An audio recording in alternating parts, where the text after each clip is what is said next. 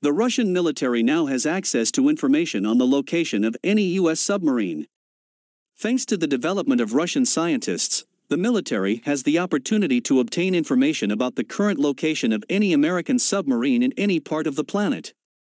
If necessary, this allows not only to destroy the enemy's submarine, but also to suppress any provocations near the Russian borders.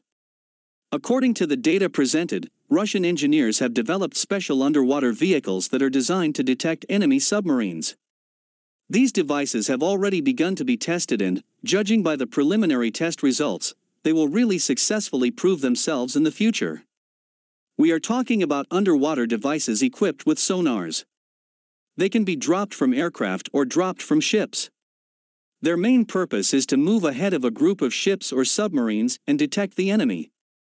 The sonars will operate in automatic mode. The received information will be transferred to the base, where it will be studied and processed.